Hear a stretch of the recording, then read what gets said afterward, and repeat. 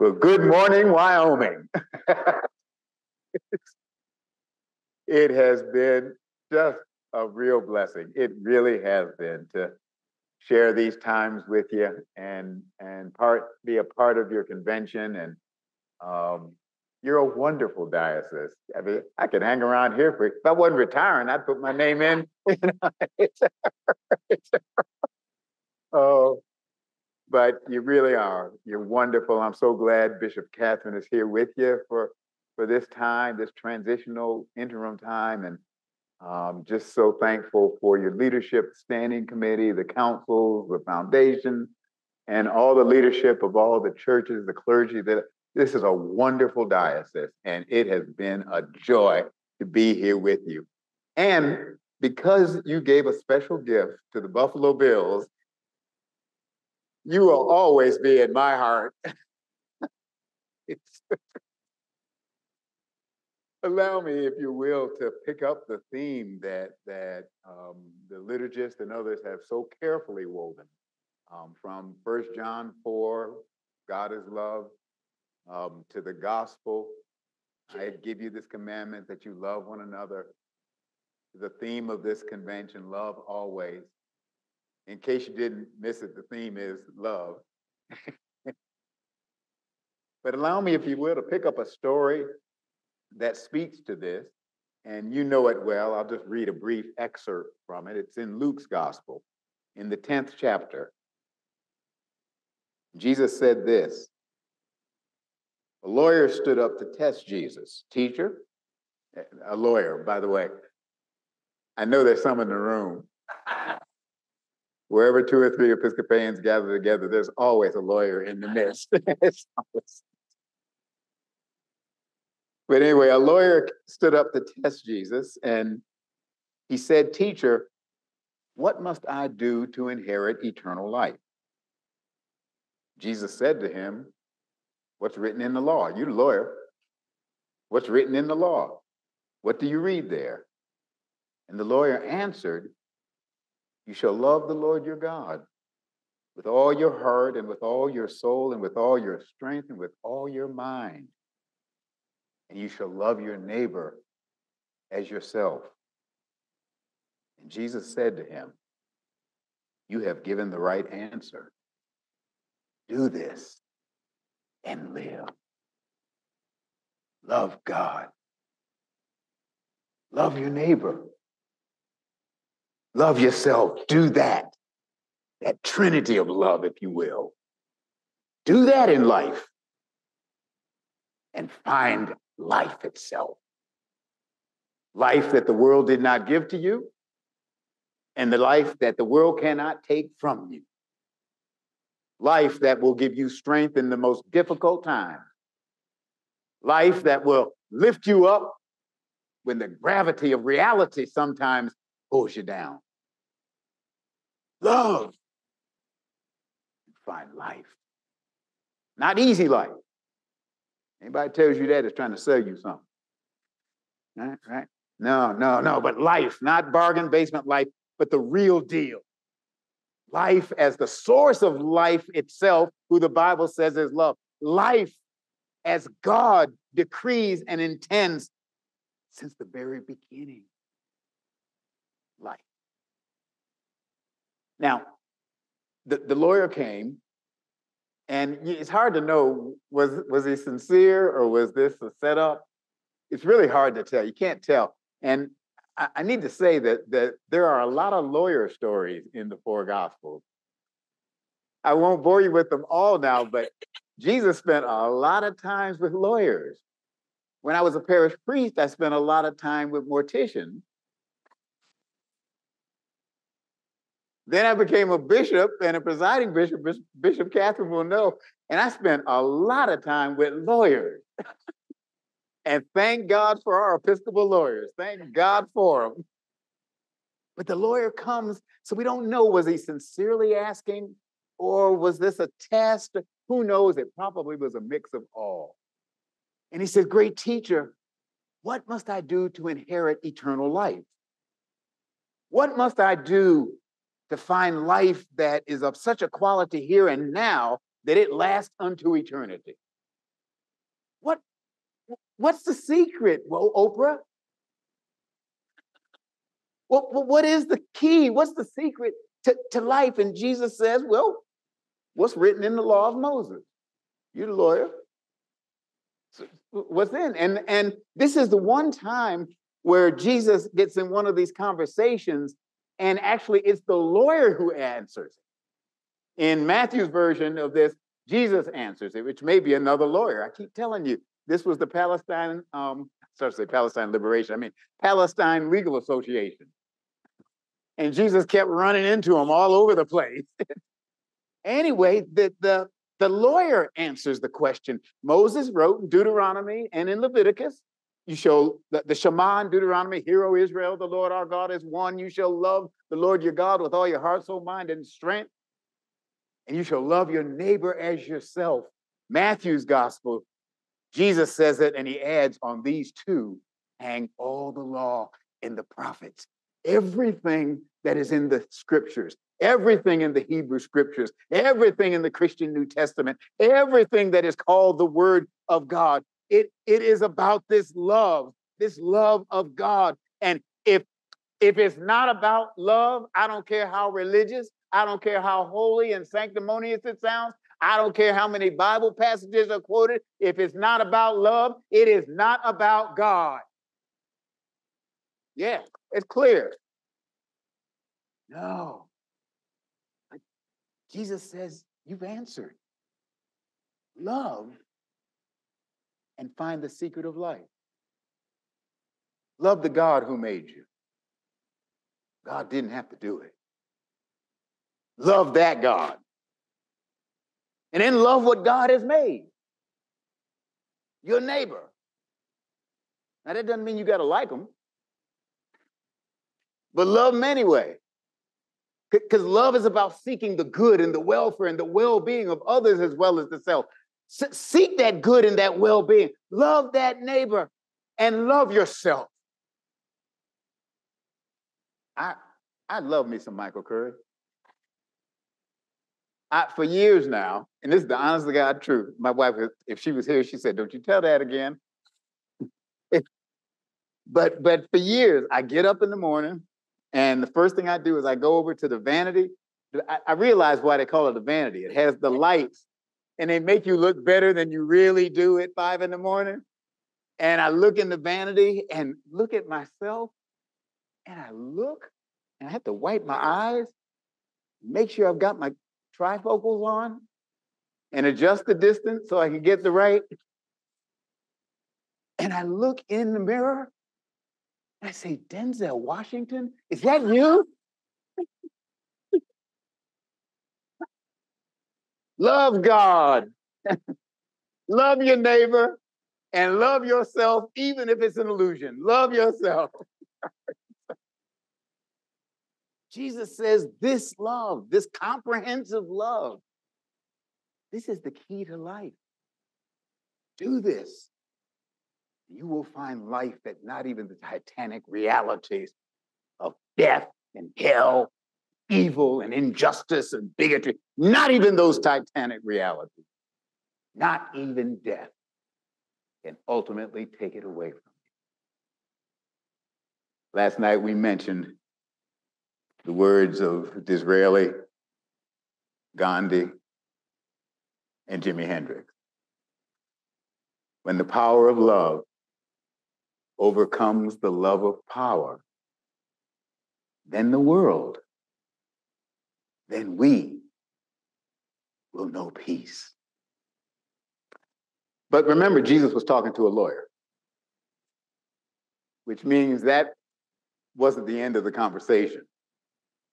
And the lawyer said, now, Jesus, this is good. I like what you're saying. And I appreciate, love God, love your neighbor, love yourself. That's good. But could we define neighbor more precisely?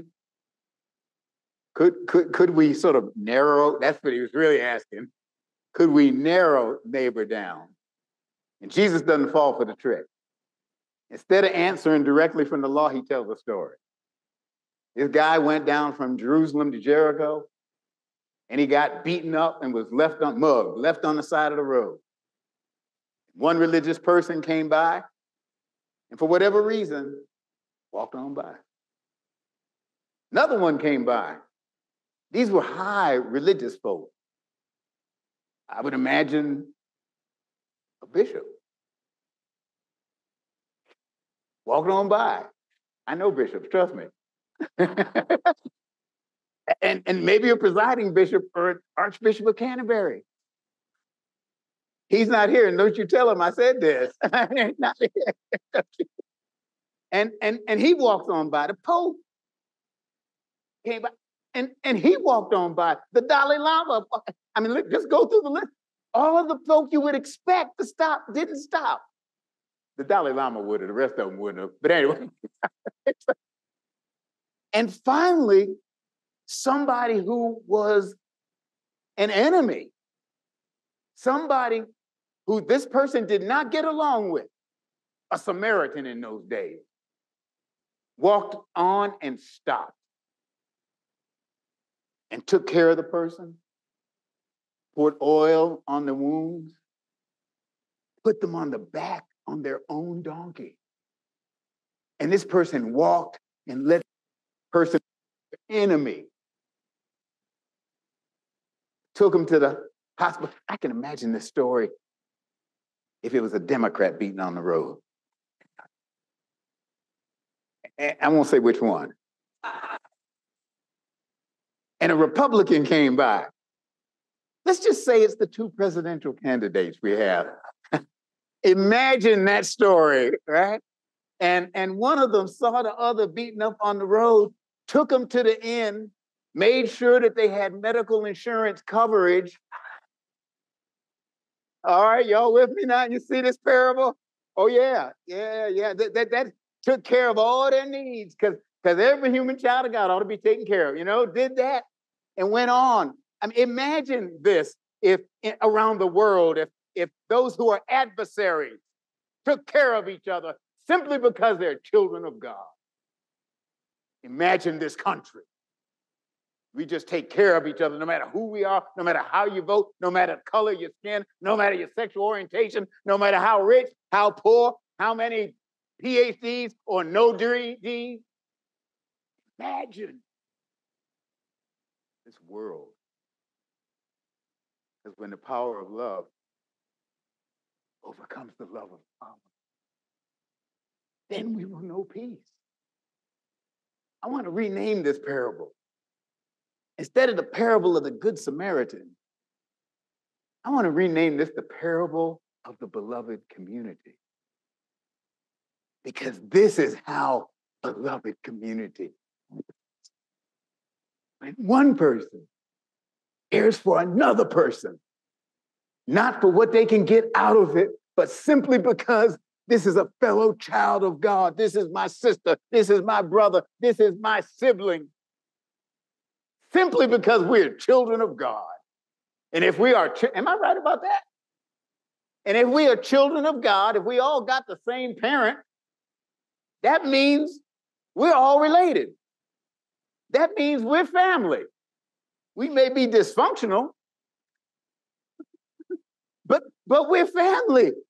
And when that happens, what Dr. King called the beloved community begins to happen, and then justice rolls down like a mighty stream.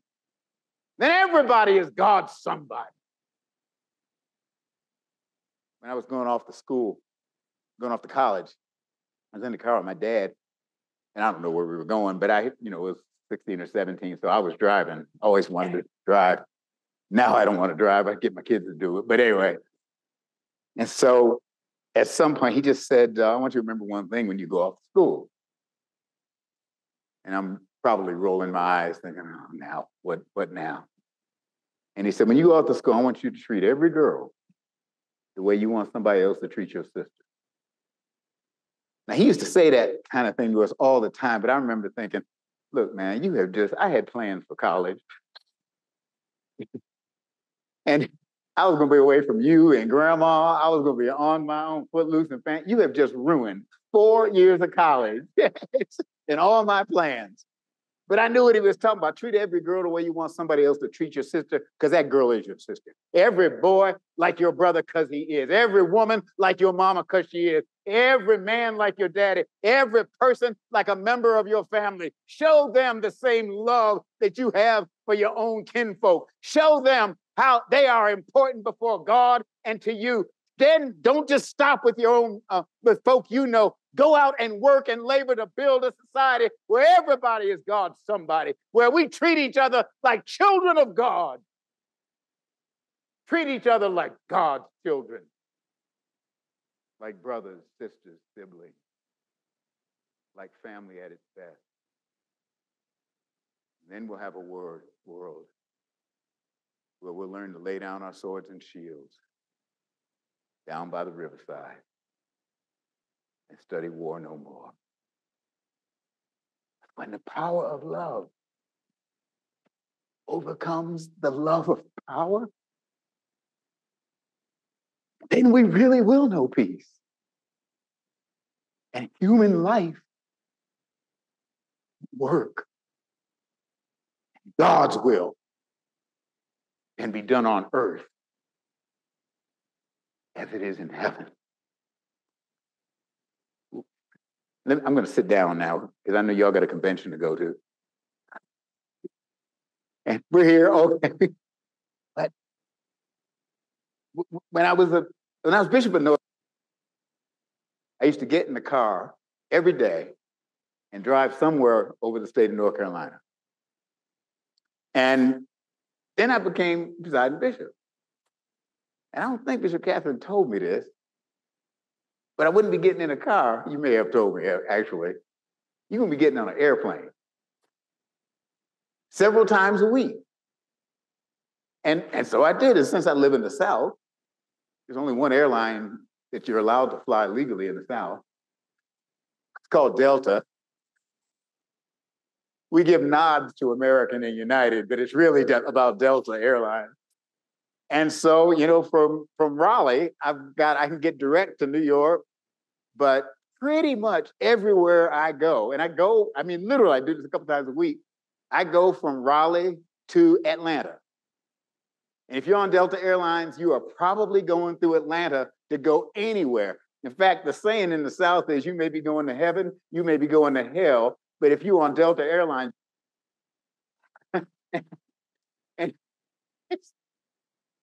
and so, you know, I get on the airplanes and do this, several times a week. And actually, I know the flight crews from Raleigh to New York. I know them all.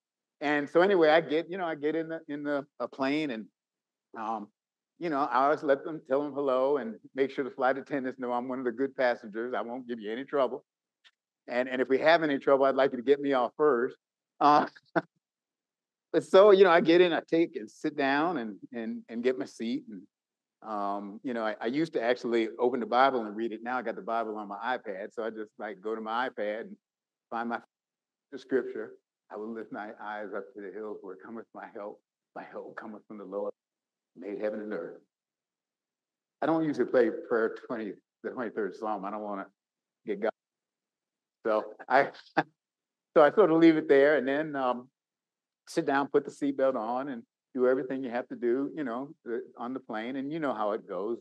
Eventually, when everybody gets on the plane, the flight attendants come out and they say to Delta Airlines, please be in your seats with your seatbelts fastened, your trays in their upright and locked positions.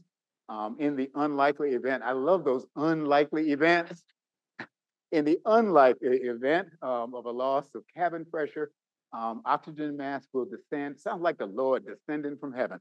Oxygen mask will descend. Put your mask on first, and then assist your neighbor putting their mask on. In the unlikely, here we go. In the unlikely event of a loss of electrical power, I said, loss of electrical. What are you talking about?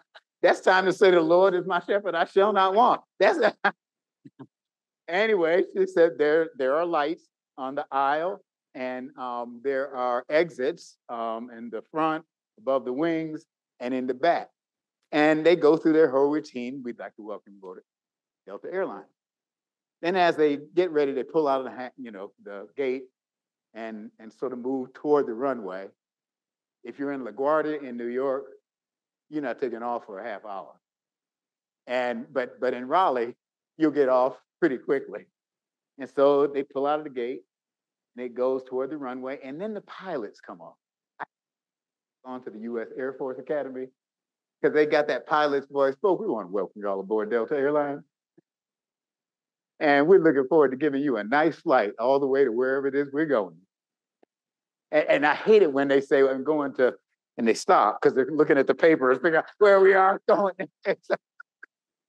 Anyway, they said, we might encounter a little chop on the, I love it, a little chop on the way out. So we're going to leave the seatbelt sign on for a little while until we can find a nice cruising altitude somewhere around 35,000 feet. And so then you know what happens. They finally get clearance to take off, and they start taking off, and they start, and you can actually feel Sir Isaac Newton beating gravity. You can actually feel it.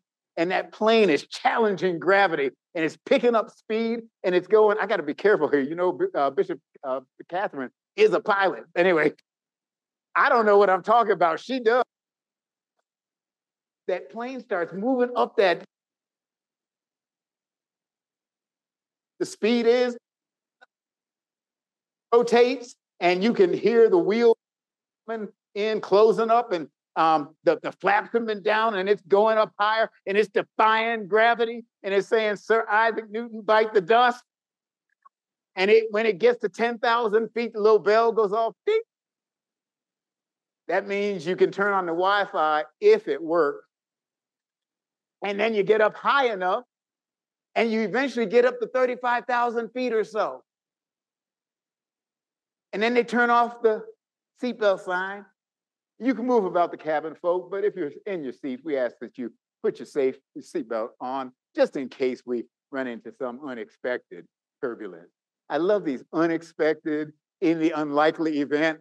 Anyway, so usually by that time, I get up and go to the bathroom. I'm 71 years old. And so I get up, go to the bathroom, come back, take my seat. And I've done this enough. I sit down and saying, I'm up here at 35,000 feet. I don't know who the pilot is. In fact, I don't know that I've even seen him. At door, I don't know. Did I have a good night the night before? I assume they were following the rules and weren't drinking the night before. Just had a little coffee, but that's about all. And I don't know anything about that pilot. I don't know, did he or she get a C in pilot school? And like when you go to your doctor, I trust you an A student. I don't need a C student operating on me right now. But anyway, I don't know anything about the pilot, the co-pilot, if there's an engineer on board. I don't know anything about the mechanics who serviced the plane. Did they do what they were supposed to do? Or did they take some shortcuts, so longer lunch? Airplane company. Remember when the companies used to go out, come back in business with a new name? I don't know anything about, have they kept up with their business plan? Are they following what the FAA tells them they need to do? And then I ask, is the FAA just, and we're in trouble with their politicians? I don't know anything about any of that. And I'm at 35,000 feet. I have entrusted my life to Delta Airlines, and I don't know anything. Now, why would I question the Lord God Almighty when I know who God is, when I trust Delta Airlines, and I don't know?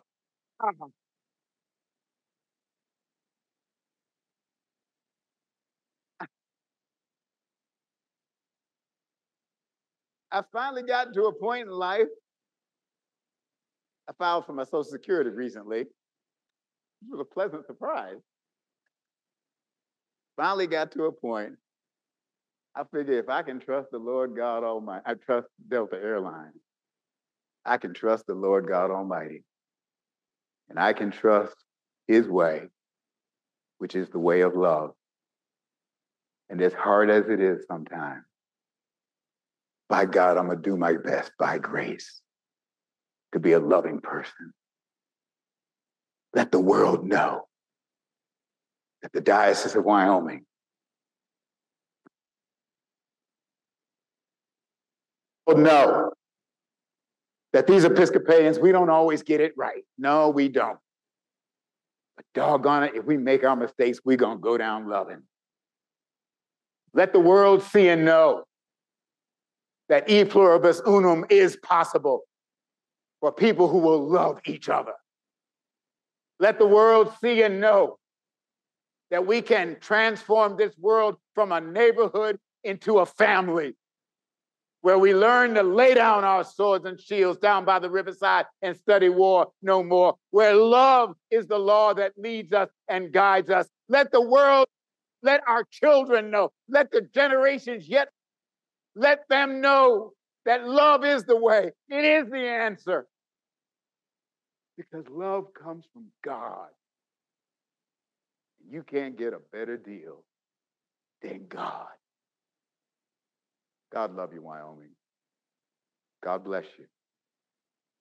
May God hold you, your congregations, and communities. May God hold you in those almighty hands of love.